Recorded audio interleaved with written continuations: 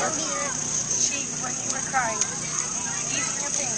I didn't expect you to leave like that. I don't understand why that happened. Thinking of you every day, on and off.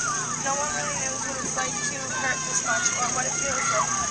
You were one of the reasons why I came to class, because I wanted to make you feel better and to be able to be there for you and to comfort you. And I didn't know what this would feel like, and I didn't really want to know.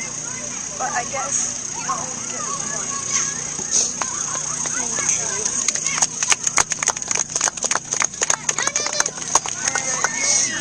You will always be in my heart forever. Thank you so much.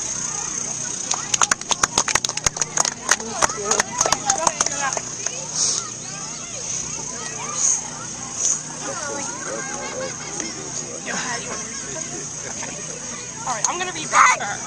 And I have to say that Brooke actually wrote this, and she actually received an award for writing it in school, so it's very special. I miss you. You were sick. It was easy to see. No one knew what was going to happen. Days later, you left us. They say time heals all pain, but I'll hurt forever. Thank you.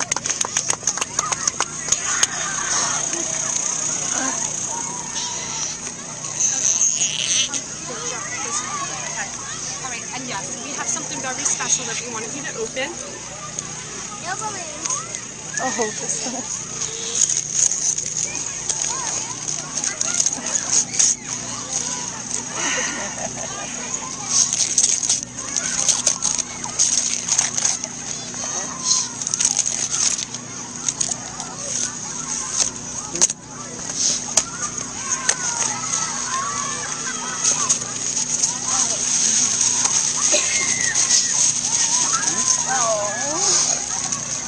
Oh, beautiful. Thank you for everything. You're very welcome, and that will go in our school for everyone to remember. Oh, that's beautiful. Thank you very much. I just want to thank everybody for this beautiful tree that will stand in Tyrone honor. And this is quite beautiful. I'm going to put it here and partake in this beautiful day. Yep. It will always live on forever. Hold it up, Alma. Oh, that is so. We're going to head on in and we're going to have some Okay. Okay. Oh, that is so beautiful. Yeah, this is first day of school. Yeah. This picture. That's a good one. Oh, it's so nice.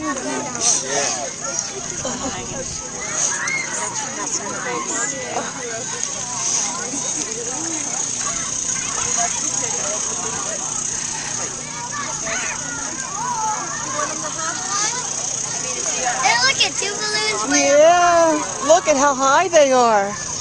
Wow. I let go a little bit and until I grab it. Wow. Oh man, I did that.